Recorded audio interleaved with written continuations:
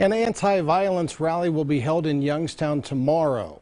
Take Back the Hood will be on the corner of Hillman and West Warren Avenues. People will meet there and then walk to Oak Hill Collaboration. Then they can share their thoughts on what's happening in the city.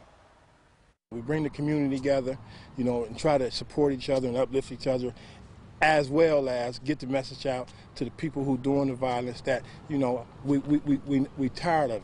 We just can't keep talking about it. We have to actually get inside the neighborhoods and actually speak to people and see what we can do to help stop this. Take Back the Hood starts tomorrow at noon.